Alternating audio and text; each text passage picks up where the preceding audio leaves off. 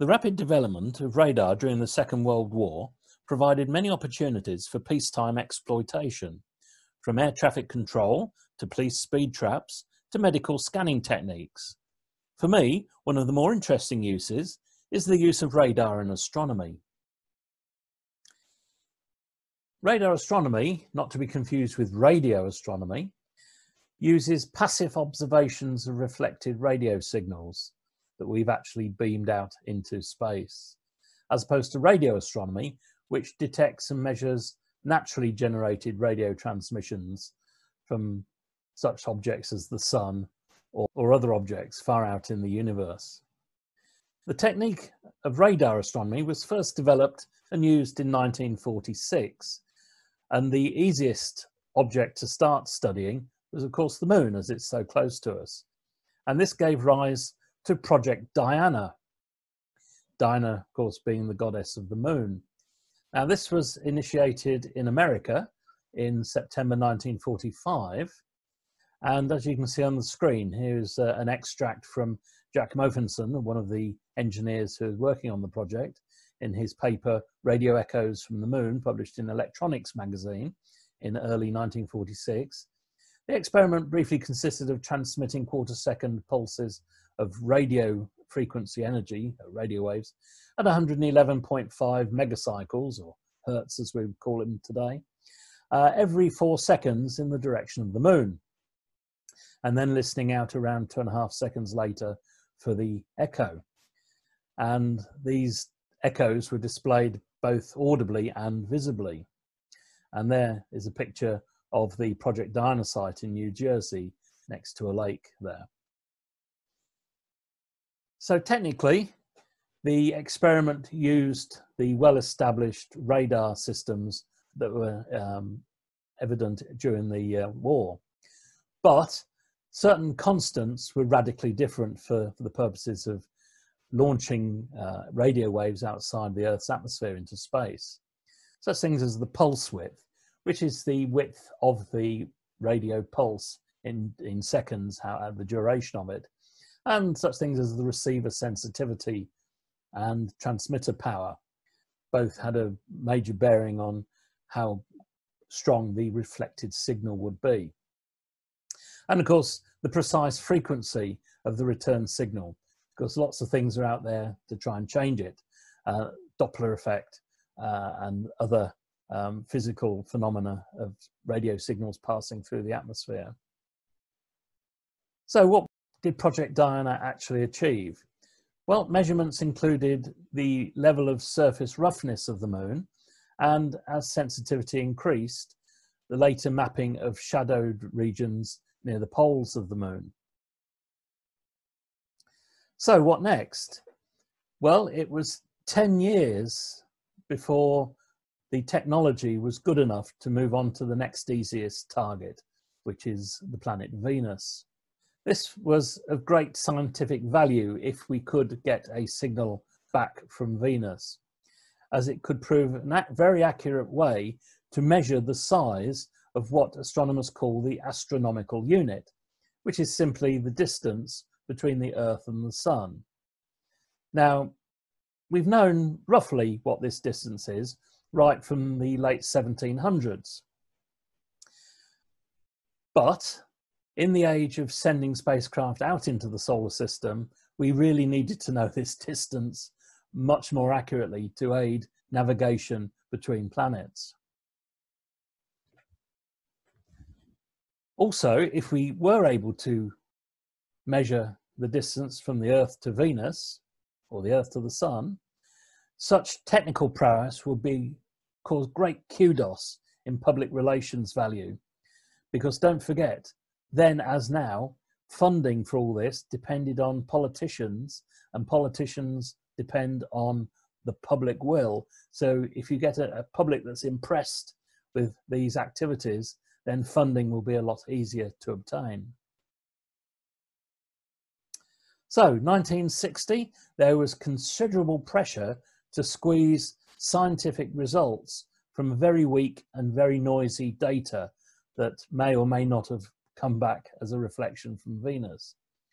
And this was accomplished by very heavy post-processing of the received signals, which is not unlike putting in a few fuzzy pixels into a program like Photoshop and expecting the Mona Lisa in all her glory to come out the other end.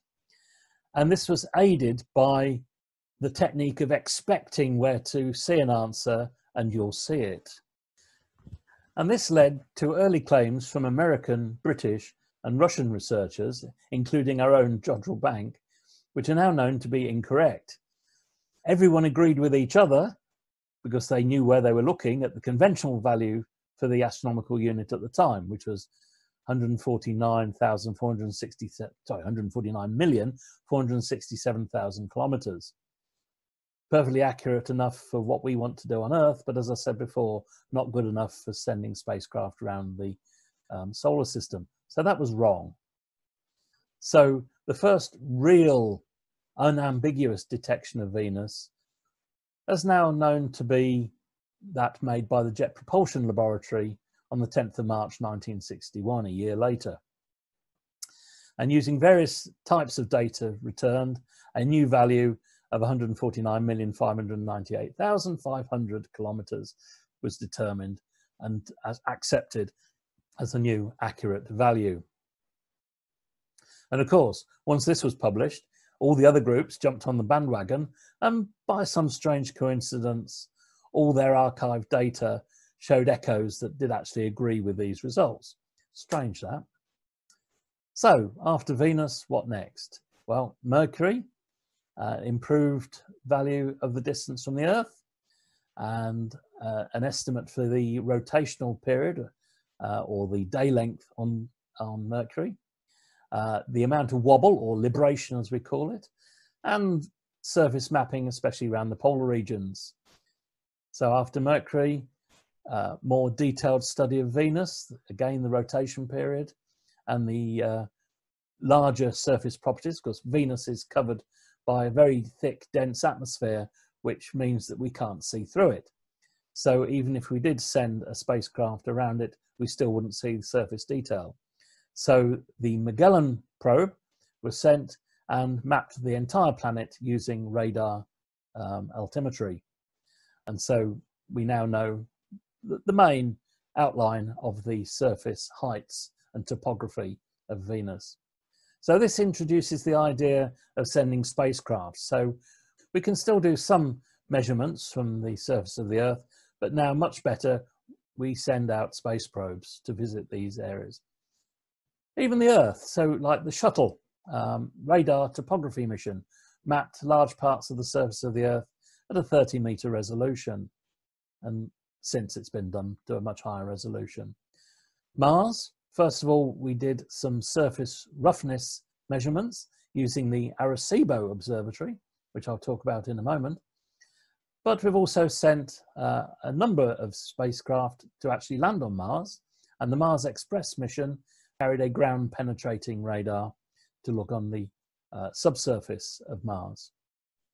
The Juno mission, for example, is one of the many satellites we've sent out to explore the Jupiter system and the major satellites, the Galilean satellites of Jupiter, and also the Saturn system, the Cassini spacecraft being the prime example there. But again, also we've used the Arecibo Observatory in Puerto Rico to study the rings and the largest moon of Saturn, Titan, before sending Cassini out there. And in fact, there is an image of the Arecibo Observatory in Puerto Rico. It makes use of a natural depression, most probably a meteor crater, an old meteor crater. You can see a dish has been built into this crater, and then permanent structures have been fixed around it for the focusing machinery there. Of course, being a fixed crater, you can't move it. So it does depend on the Earth moving for it to home in on whatever it's looking at or listening to. So here's an image of the Juno spacecraft with a list of the many instruments there, and the particular interest to us is the microwave radiometer in the red circle there, which is on the underside of the image as we can see it there. And then that leads on to what's left to observe in the solar system. and that's asteroids and comets. So what does radar do for us here? Well, it gives us the ability to study the shape, size, and how these things are spinning. Some of them have chaotic spins, others have nice ordered rotations. We do most of this on the ground, but we have sent 1 or 2 spacecraft specifically to meet up and even land on various asteroids and comets. But as I said, the main exploration is done from the Earth, and again, mainly from Arecibo. And we're getting radar imaging. The technology is to such a state now, we're getting 7.5 meter resolution on these targets. As I say, we can look at the size, shape, spin, and the radar albedo. That's simply the reflective power of the radio beam that hits it. And we can extract that from the signals. And in fact, by 2018, 138 main belt asteroids, these are the major asteroids that are pretty much stay between the orbits of Mars and Jupiter. But more importantly, 789 near-Earth asteroids. These are asteroids, lumps of rock, that travel around the sun, but in a much more eccentric orbit. And some of these actually come very close to the Earth's orbit. And also 20 comets have been observed. So many bodies, these near-Earth objects, have been observed as they fly close by the Earth. Now this is important because although we can't do too much about it at the moment, it's nice to know if we are going to be hit by one of these objects. And it was one such of these objects that's thought to have hit the Earth and caused the extinction event which wiped out the dinosaurs. So at the moment, all we can do is to look out for these, but it'll be another few decades before perhaps we can do anything about it.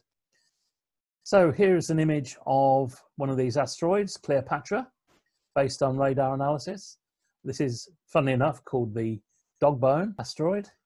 So by way of summing up, from the early wartime days of using radar to detect incoming enemy planes, to the modern day detection and investigation of potential threats to the Earth from near-Earth asteroids, we do have a lot to thank radar for. There's a lot more information on the development and use of radar during and after the war on the Bawdsey Radar Museum website. Just search for Bawdsey Radar.